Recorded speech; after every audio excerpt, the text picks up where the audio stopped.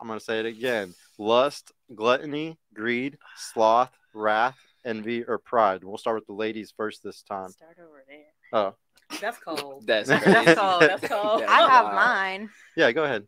Pride. Pride. Yes, pride will ruin you. If you cannot put your pride aside, stay away from me. Yes. No, I always try to say that people don't bring up pride the most, but it's the most important because pride feeds into the other ones, in my opinion. It's really, if you're prideful, you're gonna be greedy. You're gonna be gluttonous. You're gonna do certain things because you're prideful so much. So I think Put pride the is one of pride the worst away. one. Yeah. So is the question Which one resonates with you the most? She didn't say which one resonated with her because that's not, because I'm guessing you're not pride, like you don't like pride. Which one of them, like, but if you don't resonate with a sin because you're not being sinful right now, then that's fine, obviously. Right? You're not resonating with any Other of than them? that, I mean, I could say sloth just because I A little bit sleep a lot lazy. on my time off, but that's really it. That's not a bad one. Yeah. We're all lazy as hell today. We're privileged as hell. Why not?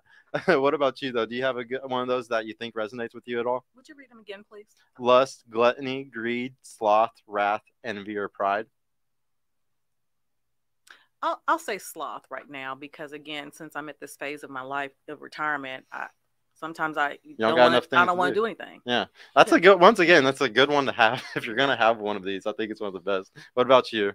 Okay, I'll go with pride as well. I could kill an ego or two off some days. Yeah. So, yeah. I'll Yeah. go with pride. Yeah. Well, I mean, it's the one that most of us have today because of social media and shit. We all are prideful. Yeah. What about you? Which one of those? Sloth used to be mine. I say a couple years ago when I was like 19, but this is genuinely because I didn't know what I wanted to do.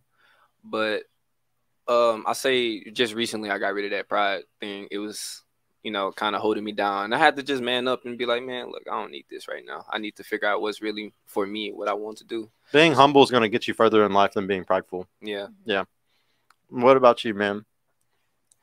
I would say lust. At least you're being honest, man. At least you're being honest about it. Yeah, I feel like lust is probably one that most people, like, deep down, if you're a single person, you're probably living some type of lustful life. But most people, I'm not saying y'all are, but most people are probably doing it. But nobody's gonna brag about it. I mean, guys will brag about it all day long. So now I want to know: did y'all grow up in a 2-parent household? And if you didn't, I want to know which parent raised you, the mom or the dad. We'll start with you, man.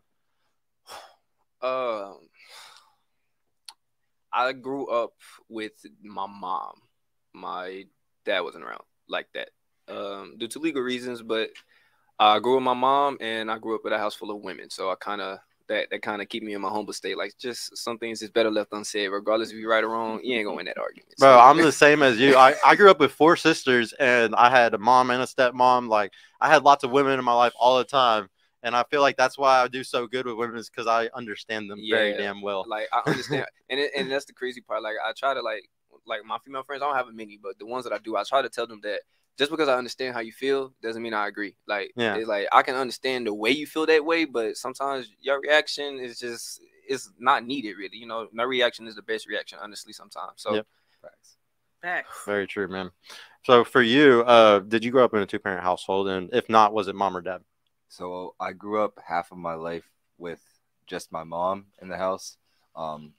Like, I still talk to my dad, associated with my dad, but it's primarily my mom. And then my mom got remarried, so it was my mom and my stepfather. Okay. Is he like what age were you when your stepfather came in? 13 or 14. Okay. Is he like a dad to you, you would say? Yes. Yeah.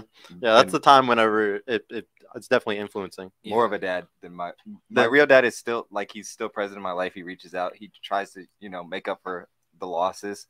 But yeah, my stepdad treats me just the same as my half brother. That's real.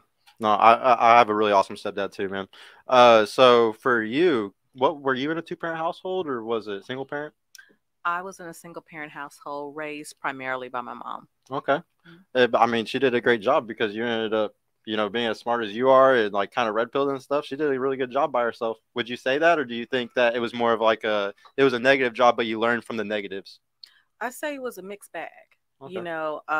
because it was tough, very tough. My mom had me at 17. So by the time she was 19, she had 2 children. So I will say that it was very tough, but I will say I'm grateful for the man that was in her life, which was my grandfather. So even though you know, there's some things that she could have done better. She did have a stabilizing force, which was my grandfather. So that helped to guide us. But, you know, I think the bottom line up front is that I wanted more.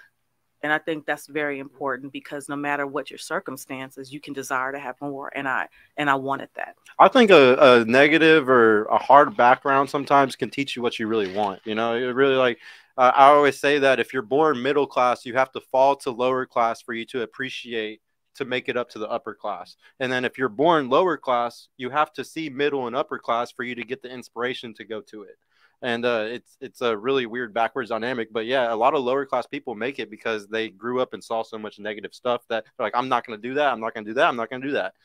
Yep. All right. And for you, 2-parent household or single parent? 2-parent household, and also we were very close with my mom's side of the family. So I almost had 3 parents growing up because my maternal grandmother was like a 3rd parent.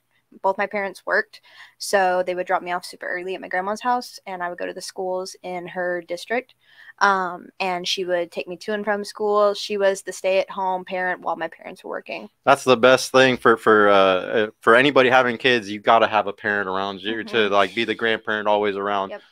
What about you? 2-parent or single? So I had something similar to your dynamic. My mom, I was raised by my mom primarily. My dad was in my life, and mostly raised by my grandparents, like, because both my parents worked. So when I would live with my dad, probably be with my grandma. Live with my mom, I'd be with my grandma. So Okay. Yeah. No, that's good. But you know what they say about people raised by their grandparents? What? The sweetest, kindest people you will ever meet. Really? Yes. I've never heard that, but I have a theory of why though that's like a big deal. So I really don't like how everything is today when it comes to like parents. I think parents neglect their kids really easily today because they're all working 40 hours a week. Both parents have to work in every household.